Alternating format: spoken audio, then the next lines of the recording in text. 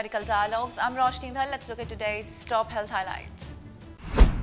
Complying with the directions issued by the Madras High Court, the NMC has recently notified about the enlisting conversion therapy as professional misconduct under the Indian Medical Council Regulations 2022. Writing to the state medical councils in this regard, the EMRB of NMC stated that in compliance of the order dated 8 July 2022, Ethics and Medical Registration Board NMC has decided that conversion therapy will constitute a professional misconduct under the IMC Regulations 2022. Referring to this, the bench comprising of Justice N. Anand Venkatesh noted that the Learned Standing Counsel for NMC shall also take note of the suggestions given in the notes of submissions, and it can be made use of by the NMC while finalizing the enlistment of the professional misconduct for conversion therapy. That's all for today.